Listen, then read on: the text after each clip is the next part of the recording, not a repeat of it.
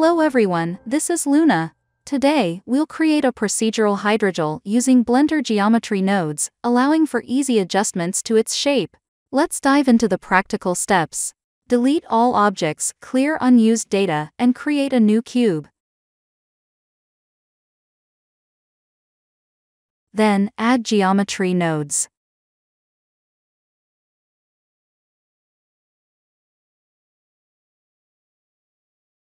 Press Shift+A to create nodes, or use the shortcut Shift+Z. Create a cube and scale it down to 0.5 meter vertically. This will be the base shape of our hydrogel. Enable wireframe display, adjust the model's topology to be uniform, and subdivide the model twice.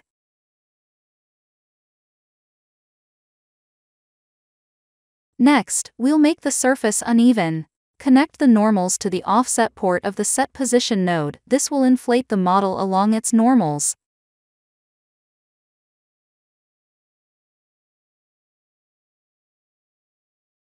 Use vector math to scale the normals and reduce the deformation strength.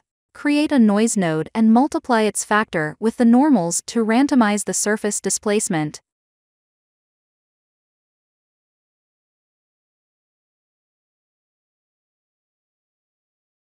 Since noise values default to 0 to 1, remap them to -1 to 1 using map range. Adjust the scale value to achieve a suitable shape. Use Set Shade Smooth to smooth the model, and add set material to prepare for later material assignment.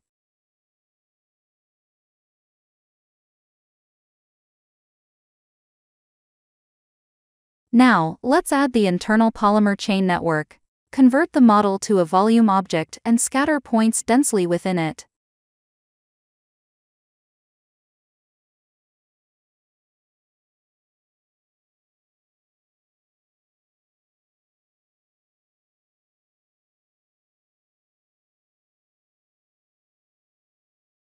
Create a single curve and increase its point count using resample.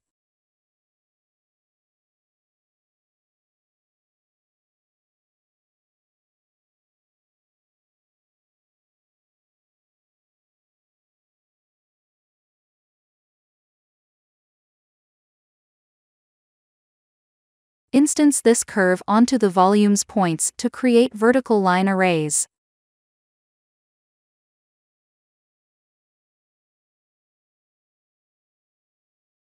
Introduce randomness by using random to control line rotation.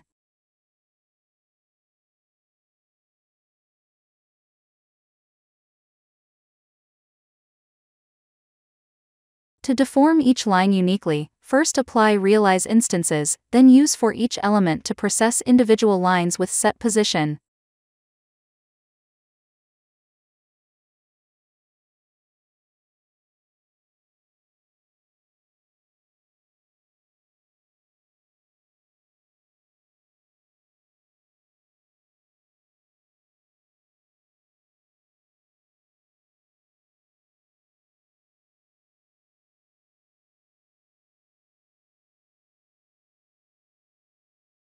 Duplicate the earlier noise and map range nodes set to vector and use noise values to deform the lines in 3D space.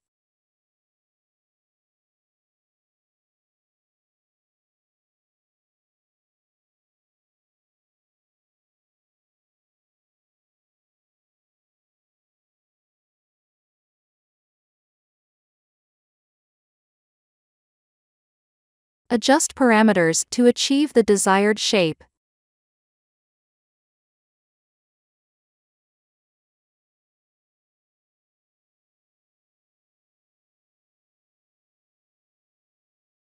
At this stage, the lines may appear jagged. Smooth them with resample and set spline type.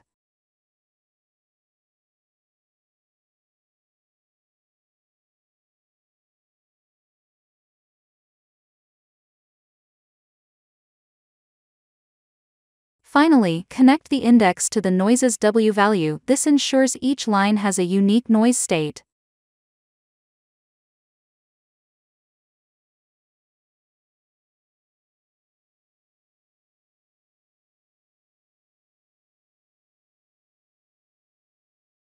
When merging the models, the lines may extend beyond the hydrogel's boundaries.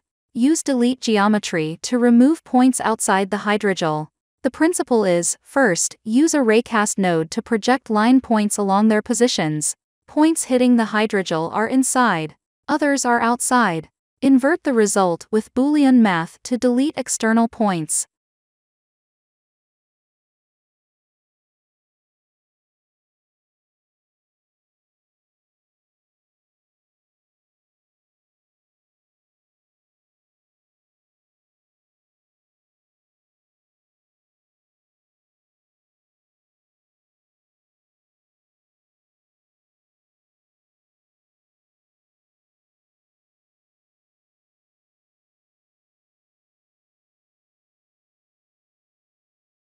Next, convert the internal lines to meshes using curve to mesh.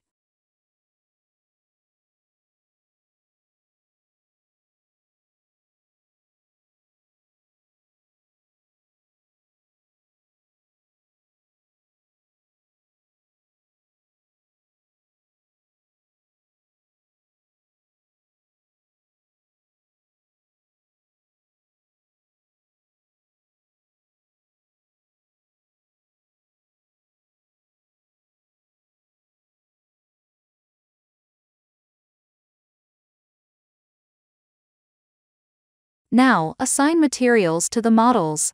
Create 2 materials and assign them accordingly.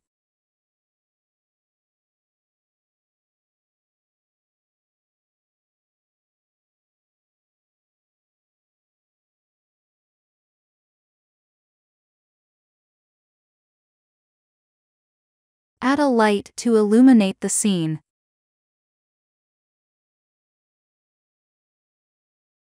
Create a grid as the ground plane.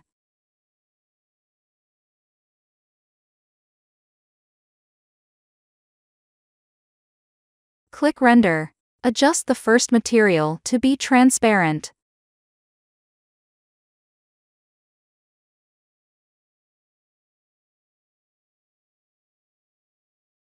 Slightly reduce IOR to minimize refraction artifacts in the internal lines.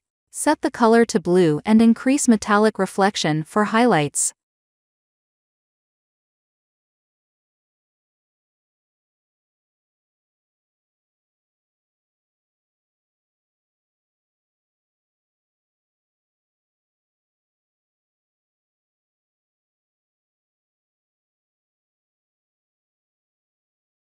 In the Material panel, use Layer Weight to fine-tune transparency.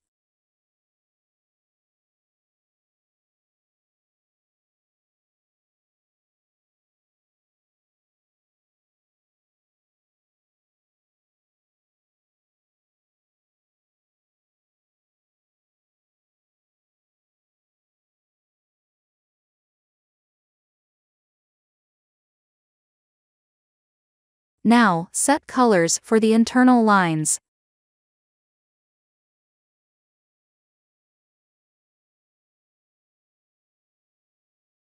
In the World panel, you'll see I've loaded an HDRI for base lighting. The ends of the lines are open. Return to geometry nodes and cap them.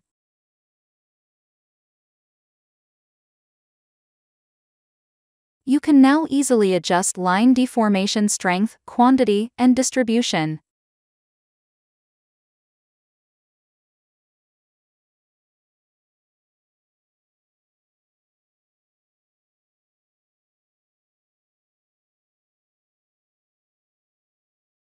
Tweak the lighting subtly.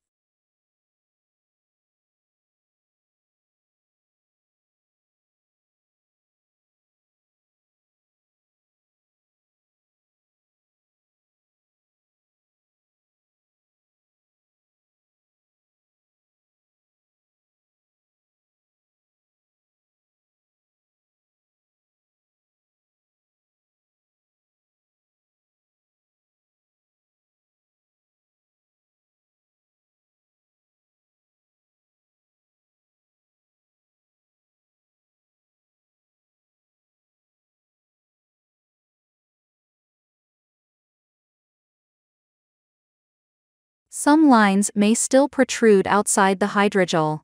Scale down the collision model used in raycast.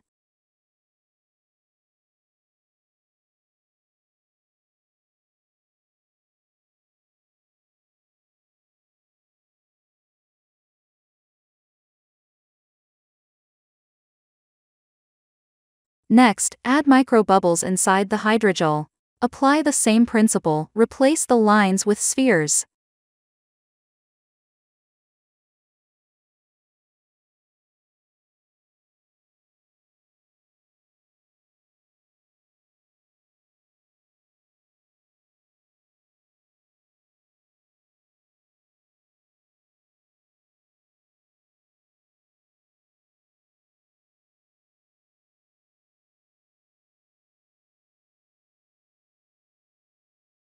Control sphere size using random value.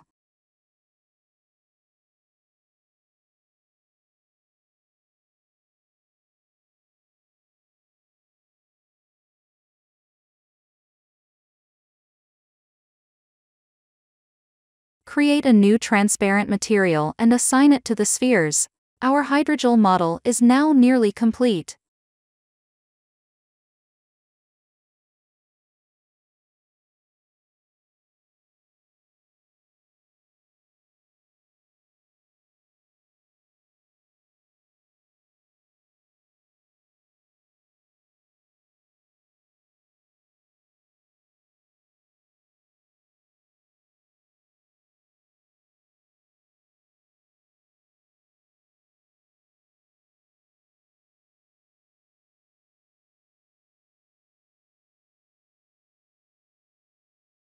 Add a camera and position it.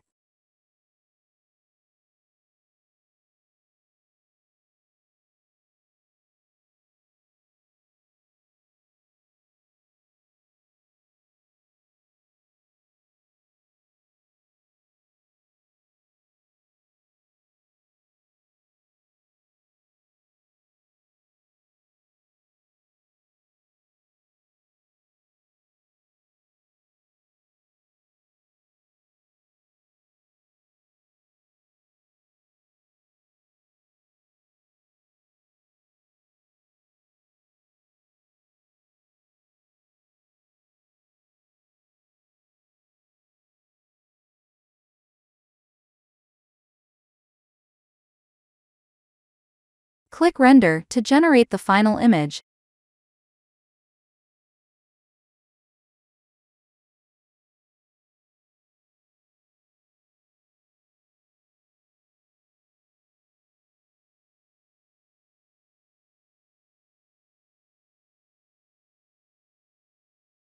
Then save it to your computer.